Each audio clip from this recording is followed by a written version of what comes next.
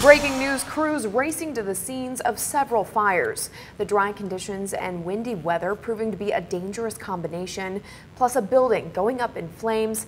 And you can see the gusty winds are hampering efforts underway right now. Good evening, everyone, and thank you for joining us. At one point, our assignment desk here at the station counted as many as 3 fires burning basically at the same time. Let's go right to Channel 8's Mackenzie Johnson. She is live in North Lincoln at the one scene. Mackenzie, what can you tell us?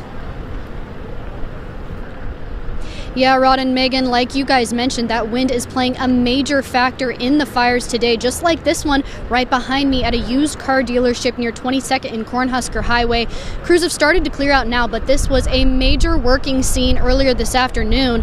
They were fighting this fire defensively all afternoon since they were called about 2:30 on reports of popping noises and smoke in the area. Officials say it started as a car fire inside the shop. Wind was moving through it, carrying the flames and making it much worse. LFR had to put crews up on ladders to help fight the fire from above since it was so dangerous they couldn't send anyone inside the building. Around 3:30 this afternoon, the roof on the back half of the building collapsed, which put pressure on the walls, and soon after that, the west wall also collapsed.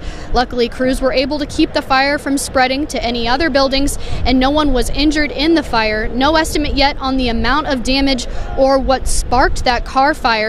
For now, LFR is asking drivers to avoid westbound Cornhusker Highway as they continue clearing the scene and doing their investigation. We'll be keeping you updated as we get any new information, and I'll be joining you guys live again at 6 with sound from Chief Mark Majors talking about their fighting of this fire this afternoon. Reporting in Lincoln, Mackenzie Johnson, Channel 8 News.